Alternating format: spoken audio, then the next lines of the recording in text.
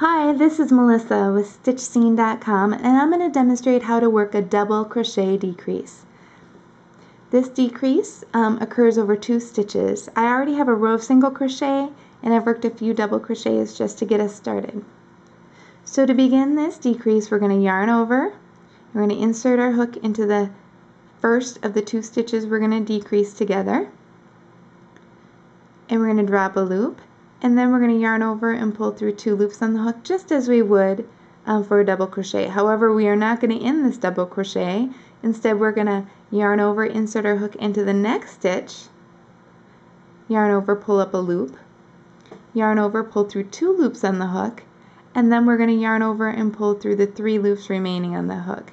And as you can see, we have our double crochet decrease now worked over 2 stitches.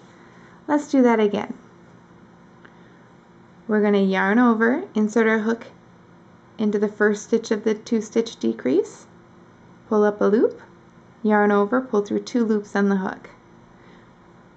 Yarn over, insert hook into the next stitch, pull up a loop, yarn over, pull through 2 loops on the hook, yarn over, pull through the 3 loops on the hook, and we have our double crochet decrease. We'll do that one more time.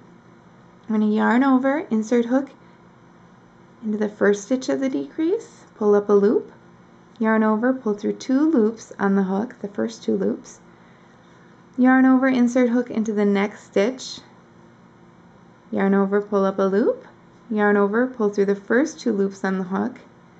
We're going to yarn over and pull through the last 3 loops on the hook. And that's all there is to the double crochet decrease.